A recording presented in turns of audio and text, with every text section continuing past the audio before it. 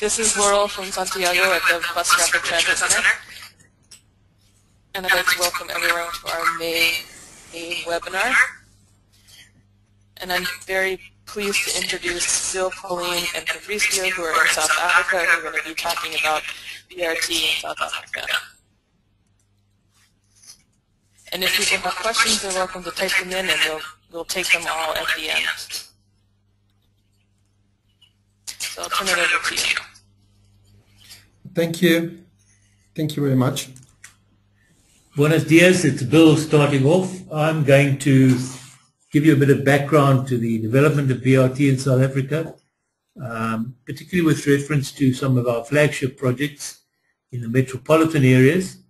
And then we're going to turn over to Pauline and Fabrizio to talk about some of our secondary cities so that one can see the contrast and so on. But you must remember, we're late starters. We only began this exercise in around 2008. Just by way of outline, we've got four things we'd like to talk about, apart from the background. We'd like to explain to you how extensive BRT interventions are in South Africa, deal specifically with Cape Town, the mother city of Cape Town, the first settlement, first colonial or European settlement, if you like, on the southern tip of Africa. And then we'll go on to the advantages of developing public transport in early stages of urban settlement in medium-sized towns. The case of Rustenburg, which is a city in the interior, in the inner part of South Africa. We commenced our exercise in 2006, and it largely coincided with the 2010 FIFA World Cup. The idea was that, in fact, what we developed in the way of BRT systems would be catalytic for the reform and upgrading of public transport in South Africa, or the Republic of South Africa, RSA, as it is commonly known. And there were 9 cities which were designated to host the World Cup.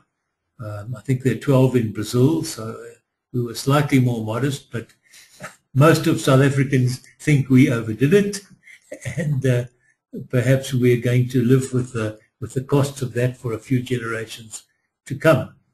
Conditional grant funds were made available to assist the cities to develop these systems, which were to be legacies.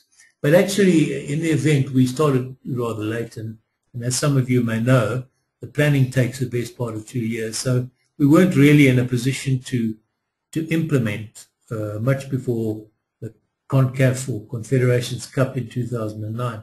So really, of those 9 cities, only Johannesburg, and to a lesser extent Cape Town, succeeded in providing BRT by 2010. Moving on then, these are some of the legacy projects. In this particular slide on the left-hand side, you see the 90,000-seater stadium in Johannesburg, which was known as Soccer City, which was designed in the form of an African cooking pot, a calabash. The BRT is seen in the... Hold on a second, Bill. Yeah. We can't see your slides. Oh, have you seen none of them? Yeah, they haven't been advanced. All right, well, we'll work on that. If you'll bear with us for 1 second. La emisión está comenzando. Todos los asistentes están en modo de solo escucha.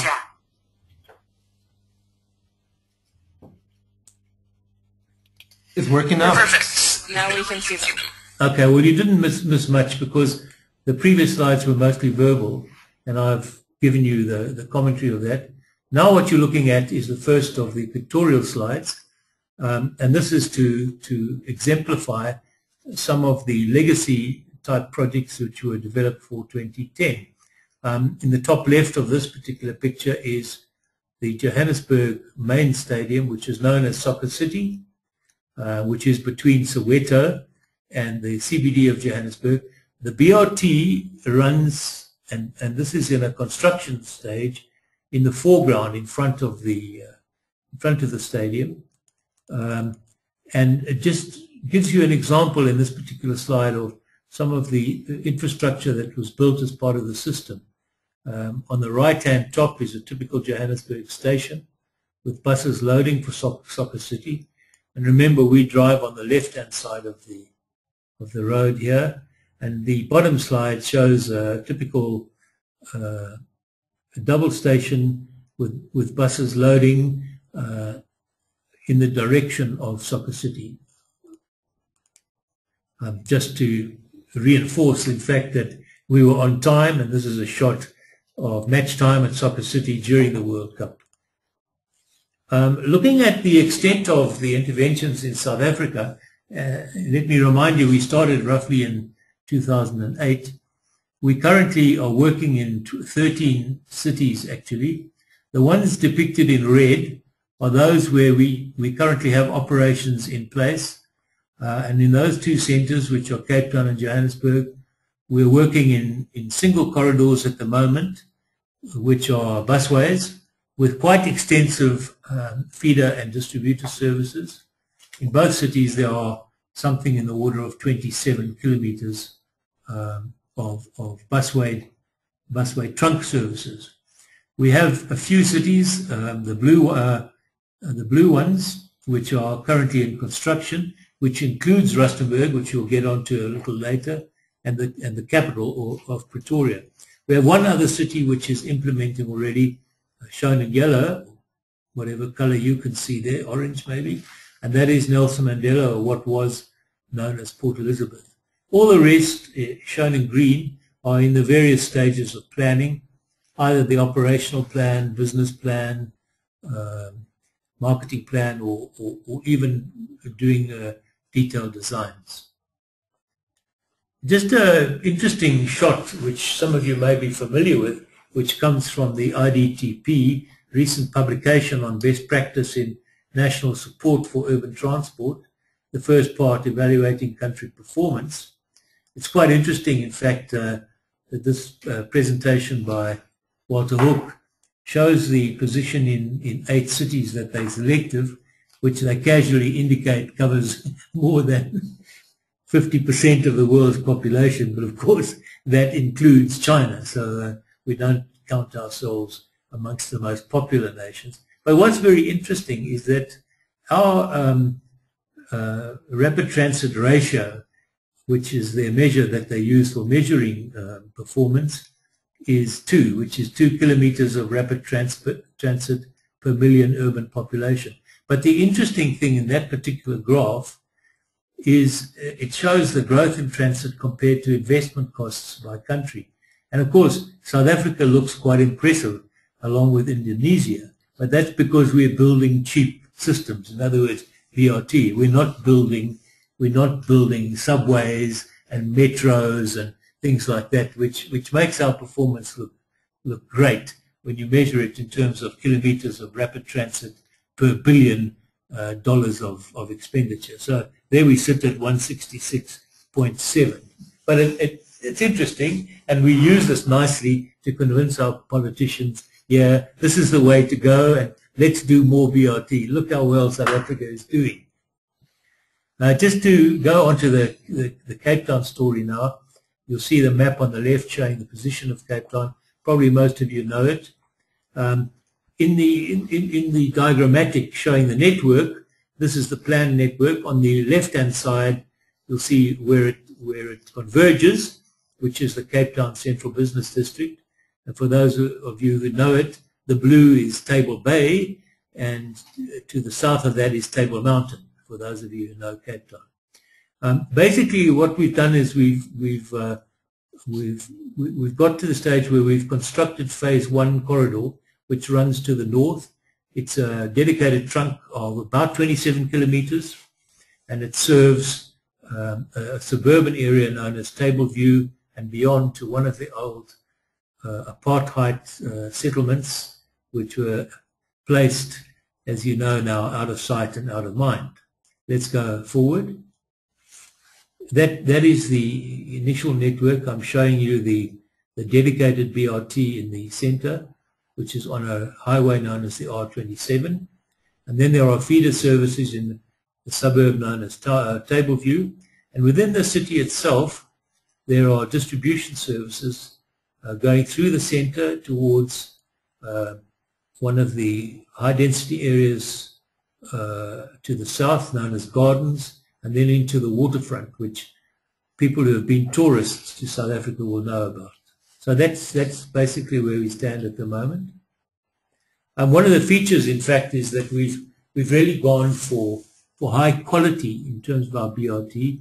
We want to ensure that it's car competitive, and in this particular application in the first phase 1, we are serving a middle income community, and we are experiencing quite considerable modal shifts from private cars onto the bus service, which is important. We didn't just want to serve low-income communities, of which we have massive numbers, as you all probably know. What I would like you to note is that red route there is the trunk, which is a dedicated trunk built with continually reinforced concrete. Unfortunately, it doesn't serve all that many people along the route. You can see why. The densities are fairly low, and we have this wetland abutting the western buttway. But you should notice the quality of the infrastructure, which you can see quite clearly in the slide on the bottom right.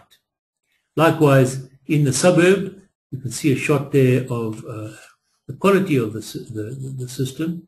You're looking at an intersection along the dedicated lane in the township or the suburb of Tableview.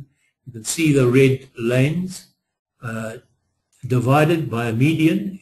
In that median are footways and cycleways which meander through landscaped territory.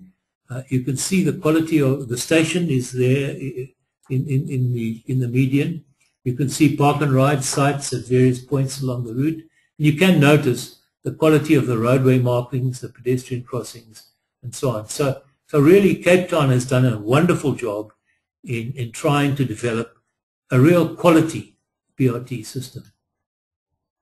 This is just a shot of the sort of challenge we face. I'm showing you one of the depots which exists on the suburban end of that particular network, but right next door in the background you'll see an informal settlement, and the big challenge here is, of course, you cannot get a BRT through dense settlement like that. Not that it's dense in terms of population, but it's dense in terms of low-rise shack structures, which is very challenging when it comes to developing systems. These areas have hitherto been served by minibus taxis. So far, the patronage is building up.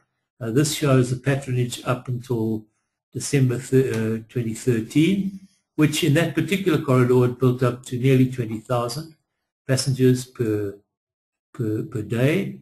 We understand now that they've opened a lot more feeder services and distribution services, that these numbers are approaching 50,000 for that particular corridor per day, which we don't think is too bad, considering they've only been operating for about 18 months to 2 years. And as I mentioned before, it's very low density. So the signs are quite good. Just a few shots of the typical infrastructure. That is a typical articulated 18-meter bus operating on the network with a station behind it. This is one of our feeder buses, the Optia, a 9-meter bus, which has a capacity of 50 passengers, 25 seated. You can see the sort of quality of the stops and the signage adjacent to that. One of the quite significant features is the fare collection. In January 2014, the Transport for Cape Town was the official winner of the prestigious International MasterCard Award for Best Bank Card Ticketing Scheme. And it's really put Cape Town, Transport for Cape Town, on the map as the world leaders in EMV low value payment, anonymous contactless card implementation in the transit environment. So we're particularly pleased with this. I'll just close off what I have to say with a few shots which show the validators. Can you do that for me? Yeah, there are the validators which are on all the stations. I won't go into a lot of detail, but the EMV card, which you see as Master Visa or whatever, can be presented to the validator. One gets a summary of the finance or the money that's on the card. In this case, it's 147 Rand, which we convert into mover points, the next one. And the next one shows from the left how you can read your statement, reading up from the bottom. The person whose card was presented here had a balance of, I think if my eyesight is correct, and yours, you can probably read this, around 30 Rand. They took a trip which cost them 6 Rand 20. It shows the balance being adjusted, and then another deposit, and so on. So these validators give you mini statements, they give you card details, and so on. And we're quite proud of these. We think that, in fact, this is really one of the most important components, and they are being applied now in Johannesburg and also in Durban. Now I'll turn over to Rustenburg to tell you the story of a smaller city, which is still in the planning process.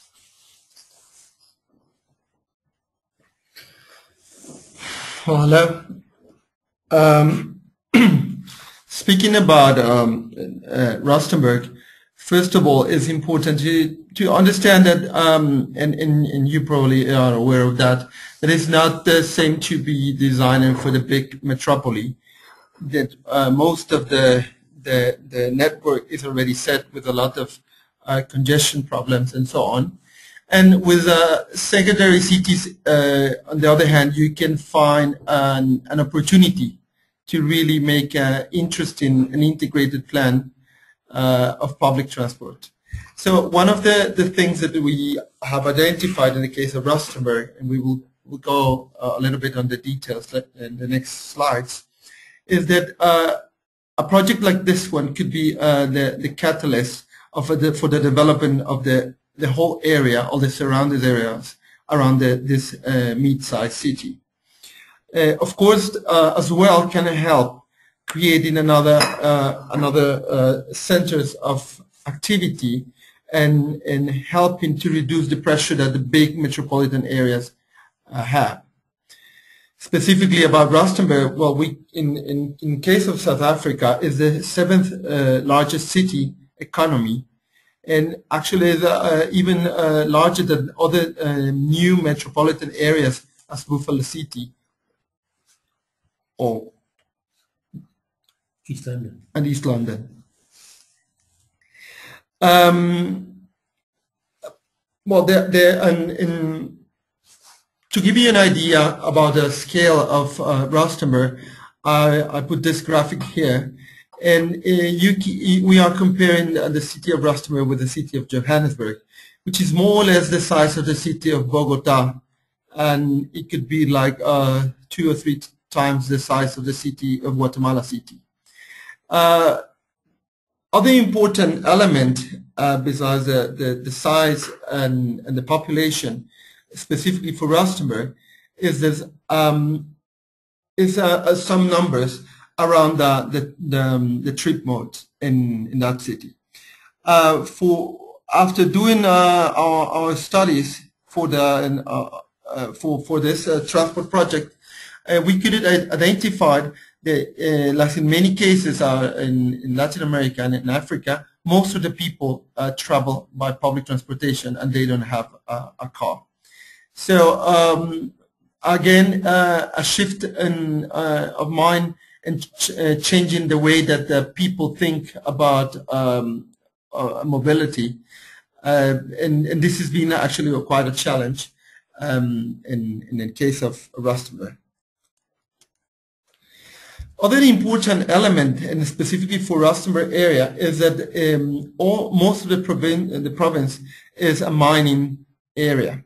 There's three big groups of mining, and all of them create what we call the mining belt. And you can see it in the slide in the bottom, the red area mark. And all those mines are more or less platinum. And to give you an idea how important is those mines in the global context, is around 70% of the whole platinum of the world are coming from those mines. So this is going to create a specific characteristics for the city, especially in terms of the working hours, where in the mines we have different shifts, and we have actually shifts that happen overnight. So that modifies a little bit the way that we are going to manage the system. Rustenburg is basically distributed and displayed along two big main axes, creating a V shape. And basically, those two legs of the V are the main corridors of the system. And then we develop other two services that complement that, and create the full network. As you can see, there's some numbers about the corridors. We're speaking about 34,000 to 50 in one corridor, and 30,000 to 55 passengers direction for 12 hours period, and in both directions. Sorry, in one direction. Then the numbers drop to other corridors. So at the moment in our system, we are proposing 2 BRT corridors, but there are another, as I mentioned, other routes that will complement the main roads. They will feed the main routes, and they will serve other areas of the Rustenburg area. So at the moment, what we have been planning for Rustenburg, as I mentioned, is not only a BRT corridors, is more than that. We're thinking since the very beginning an integrated public transport network, as is requested by national government and the Department of Transport. And in our specific case, we are speaking about a full flex system, which is a little bit different from the typical trunk feeder system that are in different cities. There are 24 kilometers of segregated lanes and about 700 kilometers of public transport distributed. Along the corridors, we have 32 stations, and all over the network around 600 stops, serving 85% of the population, 85 to 90% of the population, and within 1 kilometer. And this BRT, as I mentioned, is complemented with the non-motorized transportation scheme that we are developing, and some projects related with the CBD, with the business district, making some pedestrian streets and some other areas that can improve the quality of life in the CBD, which is the area that has been abandoned for in the past years. This is like, you can see the full system and the numbers that we got after our studies. We have 3 different services I mentioned. We have 6 main routes, which are like what usually are called like trunk corridors. 2 are then in segregated lanes, and those are like marked with the green line if you see the draw to the left. Then we have 19 direct services and 26 feeder routes. We are moving 300,000 passengers trips in the whole system, and our fleet is a combination of 3 different types of vehicles. 65 articulated buses, 438 standard vehicles, 12-meter vehicles, and we are introducing the minibuses as well as the city of Cape Town, and there are 61. And that's the whole picture for the city of Rustenburg. I'm going to pass this one. But the other thing that we planned was that the implementation of the system, and we had divided the project in 4 phases. Starting with a small section, which is in the very centered part of Rustenburg, and is one of, I would say, one of the legs of that V that I was mentioning. Phase 2 is the extension of that V a little bit up to the north. Phase 3 is the extension of the V in the other leg, and then phase 4 it will be the rest of the network. And you can see the different numbers and the fleet that we are considering for one of each phases and how they are distributed on time. We are now under construction, and we have the date that we have in mind to start operating is February 2016 for the phase 1, and then 2017 the phase 2. About some details about our system. Well, you can see the design of our stations. The stations, we have a combination of 2 types of stations, singles and doubles. Obviously, the doubles are the ones that we are allowed to transfer, close transfer between feeder routes and trunk routes or main routes.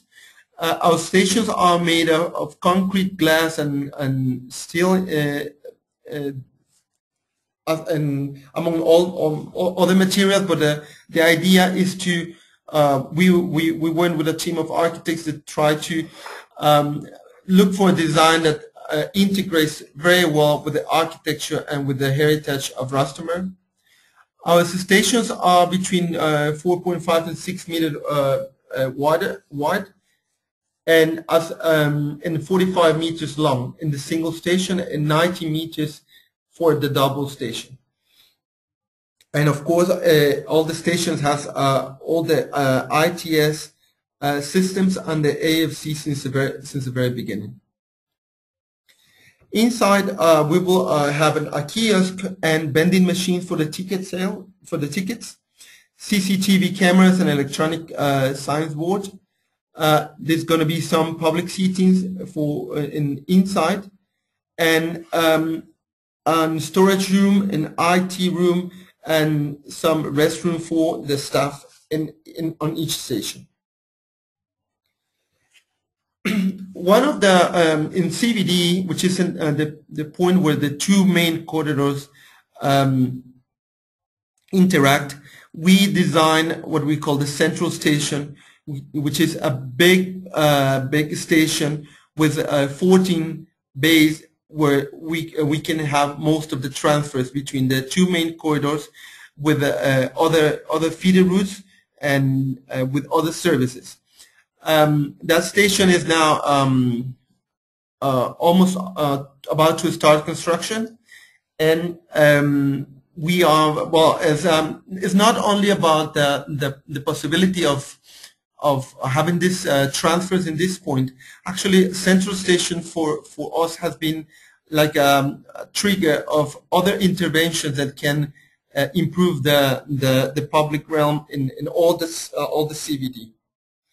To give you an idea of the scale, what you are seeing in the top view is more or less 400 meters long by kind of 50 meters wide. 2 city blocks. Yeah. As I mentioned, other interventions are part of this. There's plans for pedestrianized different streets to regulate parking. There's a completely new parking policy for the city of Rustenburg. There is a plan for managing the freight.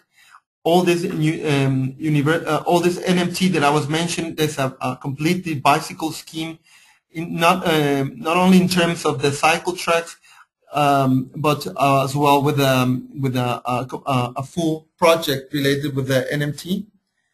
And of course, the universal access, which is one of the requirements from Department of Transport for each project that are being developed in this country, to guarantee a full universal access. Logically, we have a transport management center, and with all the characteristics that those places has. This is we have been lucky that city of Johannesburg and Cape Town, they already developed their own TMCs, and now we are just basically kind of learning from the mistakes, and as well from the good idea that they have had in those. In our scheme of non-motorized transportation, we did a very interesting research, not only about the possibility of introducing the bicycles as a complementary system to the BRT. In our case, we tried not only to provide that service on the stations. The idea is to have a parallel project running and providing access to the whole CBD with different levels of infrastructure. At this stage, along the corridors, especially where all the segregated lanes are being constructed, the cycle tracks are already there or are under construction. Universal access, as I mentioned, is one of the requirements. And Department of Transport has been very, very strict in terms that all the cities have to provide all the facilities and guarantee that there's going to be options for this universal accessibility in the buses, on the stations, and everywhere, sidewalks and etc. Of course, of the component that is important and is part of this new projects is we have a program for transit-oriented development, different projects, especially related with all the stations along the corridors, and some other projects in the CBD. We have approached with the private sector and explained what's the reasons of this. There's no one specific legislation in Rustenburg about this, so it's and we are working on that to propose some changes to promote this mixed-use land projects and all the schemes that are related with the transit-oriented developments. Other important element of the implementation of these systems in South Africa is that the process with the taxi industry or with the operators. In the case of Rustenburg, parallel when we start the design process and all the planning, we start having contact with all the taxi industry and the bus industry, and at the moment we have been moving very well forward with them, and at this now we are in the stage of creating the bus operator companies and be ready to be ready to operate in February 2016.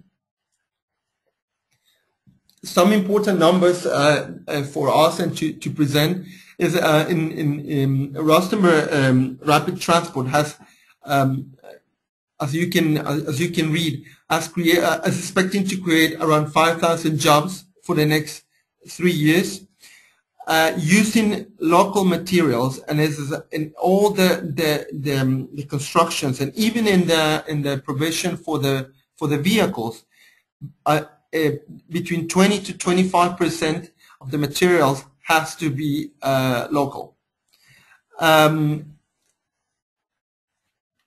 Other important element is that all the project has provided work for different people in the area, and trying to create like a database for these future jobs that we will have there. There's some thoughts and some things that are okay. Some is the last one. Some thoughts important. I think as I mentioned, one of the benefits of dealing with a mid-sized city is that you have the opportunity to really plan the full network and then start facing in different stages. In the case, you can not only design for the public transport, you have the opportunity to do at the same time other projects like the ones related with the bicycle, related with pedestrians, and other type of interventions that can uplift the quality and the image of the city. Definitely for the case of Rustenburg, other cities in South Africa, the full universal access is crucial, and it has been one of the things that we have been following in all the stages of this planning process, as well with the NMT scheme.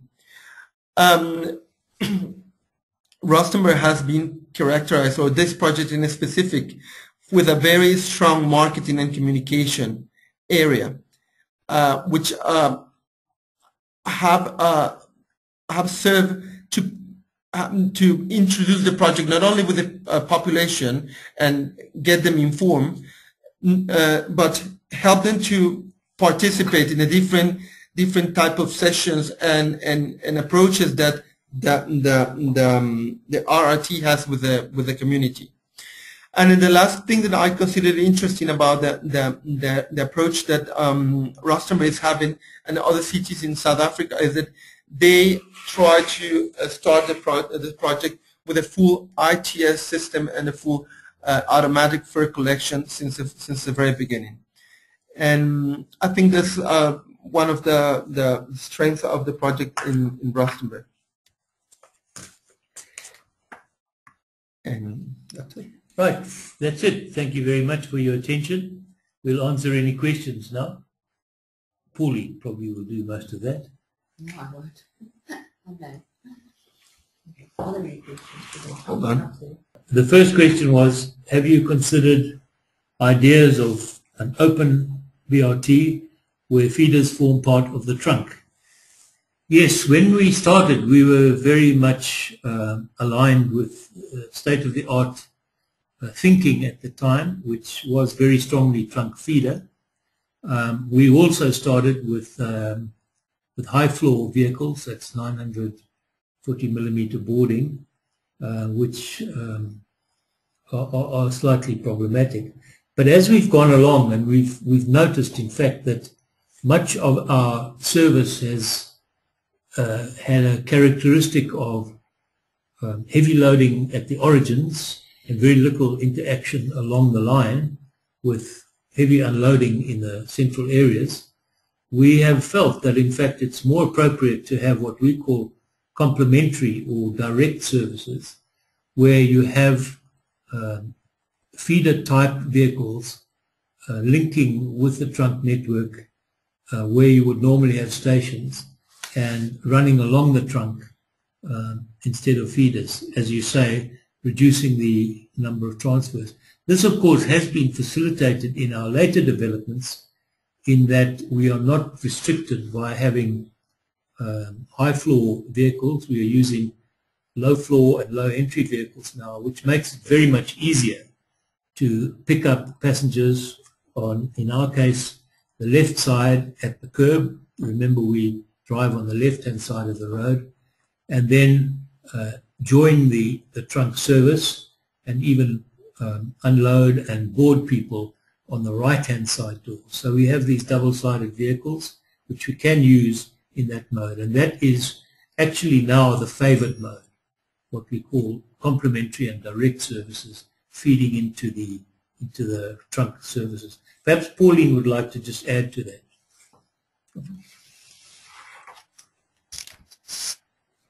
I think the one thing one does have to take into account in South Africa is that we don't have the densities that they have, for instance, in South America. So we put a BRT corridor in, but there's not actually the numbers of people that can walk to that corridor or who live very close to it that you would have in really dense cities. Now, we're obviously trying to promote that density along the corridor, but it isn't there at the moment. And with our past spatial development policies and the apartheid policies that pushed people out of the cities, people are traveling quite long distances. So it's not maybe a typical system in that respect until we start building up the densities. So we need to pick up those people at quite long distances and then bring them into a trunk where they become a critical mass, and then they go down the trunk at speed. I think that's... Okay, and then your second question related to the application of universal access. You asked us, is it just in the catchment areas or, sorry, in the immediate surrounds of the BRT systems, like the stations, the station precincts, and that sort of things? I'll leave that to Fabricio to answer, but I will come in at the end there. Go on then. No, go on. It's been handed over to me. Look, I think to be realistic, we're doing it, I think, within about a 500-meter radius of the stations, but then along the routes, wherever we've worked with intersections or anything, pedestrian walkways, etc., we've obviously done them to be universally accessible as well. I think just from a money point of view, it's impossible to turn an entire city universally accessible overnight. So we're starting around the transport system, but I think the legislation that has come into effect on a national level is going to force cities more and more to spread that universal accessibility right across the city. Yeah, look, I think it's important to note that, in our 6-7 metropolitan areas, we also have a commuter rail system, which is quite ancient. In fact, more than 50 years in most cases. And that carries quite a significant proportion. In Cape Town, for example, the commuter rail carries nearly half of the total public transport demand. Now, that system is not universally accessible, and obviously it's going to take quite some time to make it so. But what we are actually doing is, currently we are refurbishing, modernizing and upgrading our rail services, and we consider this part of our what we call integrated networks. So it's not just BRT, it's any rapid transit system, whether it be rail-based or road-based. But I think the important thing with regard to universal access is we are saying that any new vehicle that's purchased any time, anywhere in South Africa, must be universally accessible. In other words, it must be accessible to people in wheelchairs, and it must be supported by people who are partially sighted or hearing disabled, and the whole lot. So that is quite important. So it will be an incremental development. So it's not just around the BRT. It's becoming a system that's being implemented throughout the country. Specifically in the case of Rustenburg, other thing that are happening is on CBD, which is the most dense area, we are doing a couple of traffic calming measures that are a combination of the physical intervention of intersections and putting different elements to improve the mobility of the pedestrians and of course wheelchairs and all the people, all the different types of person that needs access. There's another question. One second. Okay, I'm going to read the question. Can you talk more about the challenges of the existing land use patterns and average trip distances that need to be covered? Okay. First of all, we've shown you plans and pictures of new systems and plans for new systems, and we wouldn't want to give you a false idea about what public transport looks like in South Africa. I think we need all to understand that, in fact, the market share for public transport is dominated by informal transport in the form of minibus taxis, about 65% market share. These are unscheduled services, and they are fairly disorderly. They actually resist regulation quite considerably. So that is something that we're trying to reform as part of that process. And as we've indicated, one of our success stories is that we have now transformed around 1,300 to 1,500 former minibus taxi operators into formal business-registered bus operating companies. So that's really where we're trying to go. We're trying to formalize them. But to talk about the challenges, yes, the main challenges relate to the fact that our cities are sprawling, they cover low densities, they are decentralizing the whole time, and therefore the problem that we experience is long distances. In Cape Town, for example, on the route that I showed you, there is a settlement called Atlantis, which was an apartheid town, which is 45 kilometers from the center. So, it's not very easy to service a system like that with BRT. Well, first of all, it doesn't need BRT for a large part of the journey because the roads are not congested there. Obviously, you need to provide the BRT at the town end of the system. But even with BRT, you cannot decrease the trip times so significantly that you can reduce the costs all that significantly. So we acknowledge there are challenges, and as Pauline has indicated, one of the things that we feel BRT can do is act as a catalyst to encourage transit-oriented development and to encourage higher transit use, and also to encourage a response from the private land market to increase densities, particularly where there's a lot of foot traffic, and to encourage mixed land use development. We're starting to see it actually happening. It's happening along the Gautrain corridor between Pretoria and Johannesburg.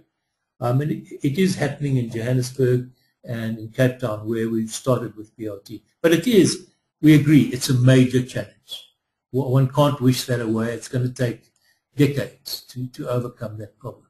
And of course, it makes public transport not very viable. It needs subsidy support. And maybe Pauline would like to add to that. Okay. There's another question. Do you think you might have some bus congestion problems on the CBD station, which acts like a hub?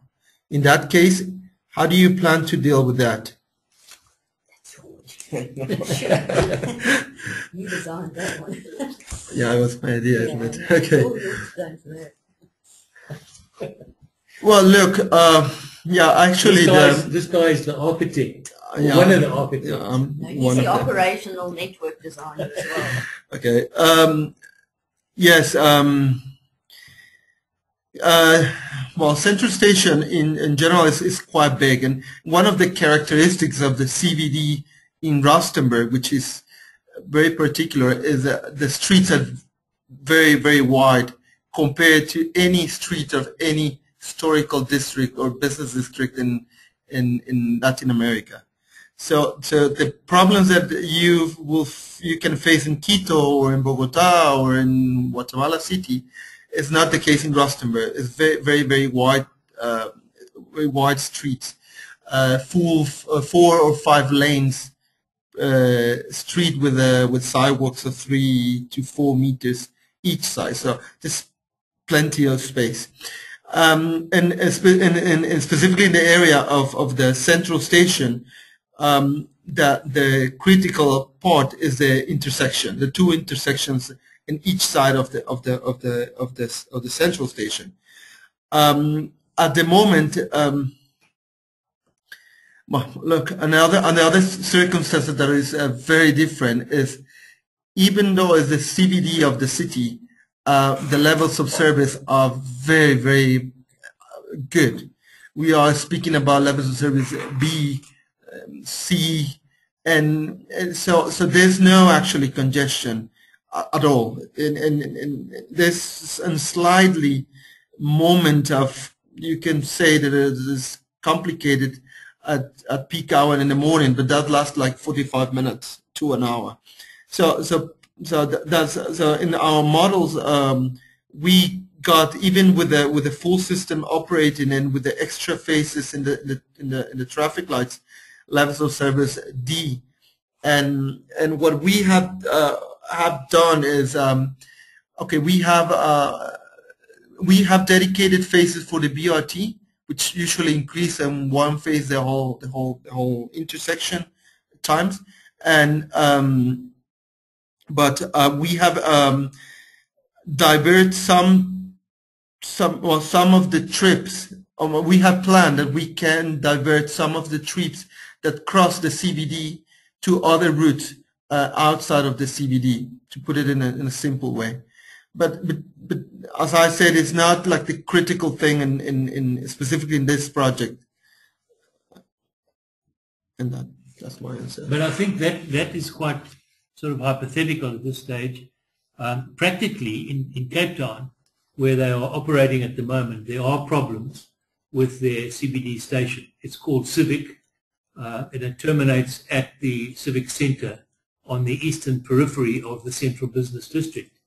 The problem with that particular station is, as I said, we started with high floor vehicles, and the main trunk station consists of, to my knowledge, a double station, loading and unloading trunk passengers, but it's had to be extended now to cover the low floor feeder services, and there I think there are at least 6 or 7 different bays per direction.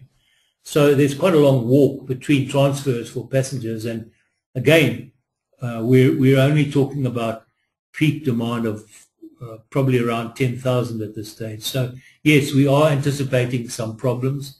We are not anywhere near the sort of volumes you find in Bogota and many of the South American cities. So any help we can get in that particular arena will be welcome. And of course, we're working on these. We're already starting to see queues building up in the Civic Centre. Our planners at the moment are saying, no, these are operational problems, but we think they're more than that. And so we're working on them. So that is a very good question.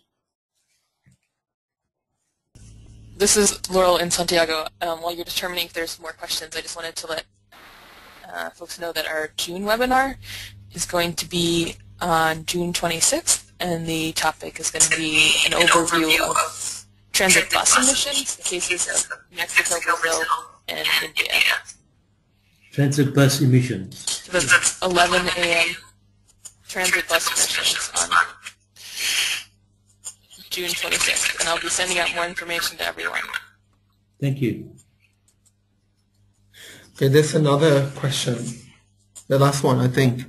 Can you draw any conclusion for more European-style cities?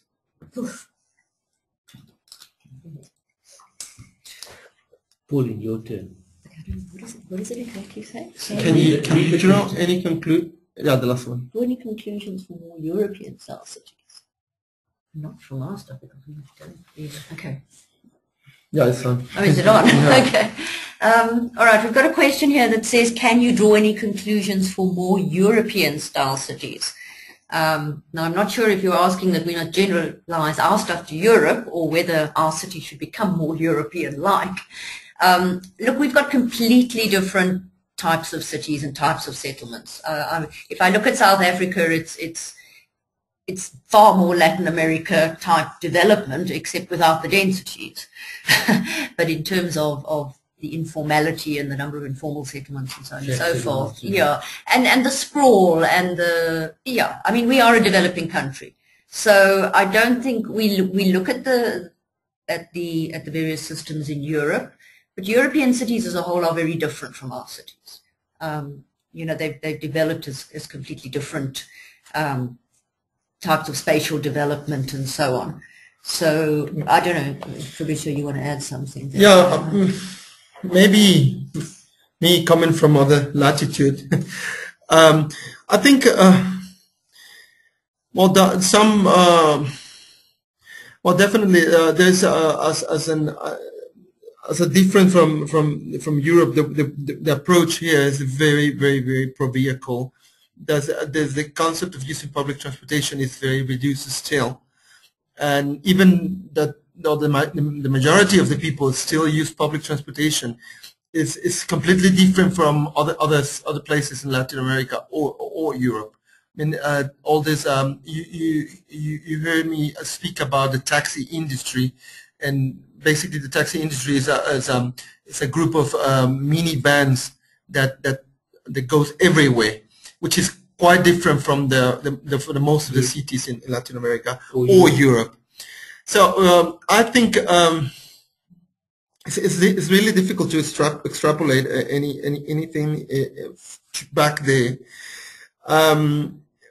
I think what is important, I would say that probably the approach with the population is something that you can learn from here, because it's very the possibility of I mean everything that we are proposing here about BRT and about public transportation is quite new. Not only the BRT, is in general the concept of public transportation is quite new. I mean, in the sense that we understand in other places. So I think that gives you certain possibility to be sometimes a little bit more creative in some things. On the other hand, what just makes a big difference is that the city is really, all the cities are really sprawl. So this is a challenge, a quite challenge to have systems that are profitable or systems that are sustainable. And I think this is the main challenge that South Africa and other cities, South Africa has. And well, no, probably I didn't answer the question, but. Yeah, look, I really think our biggest problem is the fact that, you know, the aspiration for most people living in cities is to own and use motor cars. And while we don't have viable and quality public transport systems, we cannot practice car restraint. We cannot do congestion charging. We cannot do the sort of things that you can do in Europe or even Latin America, where you have a viable, effective public transport system and network, so that in fact you can practice car restraint measures. So we need to learn, first of all, to build our public transport systems, and then to support it by means of car restraint, because otherwise the system is going to run away with us. And in fact, that's what we have experienced in the last 20 years. Because of this aspiration to own cars, our cities have tended to disperse, sprawl, experience decentralization, which makes it really like Los Angeles. You know, we can't, public transport can't keep up with that sort of lack of control over land development. So really this is a last-minute desperate attempt to rein in unsustainable suburban sprawl and low-density urban development. But if you remember what Fabrizio said earlier, if you take a sort of secondary city of like Rustenburg that's still under 1 million population, now is the time to get in there and do the public transport system, because as you saw, 80% of the people there do not own cars. But all of those 80% are aspiring to own cars, and you know, as wages increase and so on and so forth, they all go out and buy their first car. So now is the time to intervene in a city like that. It's very difficult already to intervene in the big metropolitan areas, but the opportunity lies to try to at least slow down the movement of cars in a city like Rustenburg.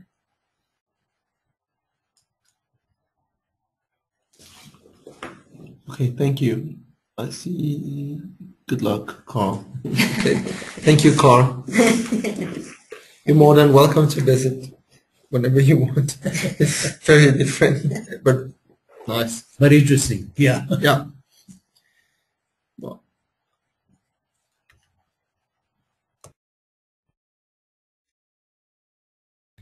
Well, I want to thank you all so much for presenting and everyone for attending, and we'll be sending out the slides next week. Thank you. thank you very much. Have a lovely weekend. You too. Bye-bye.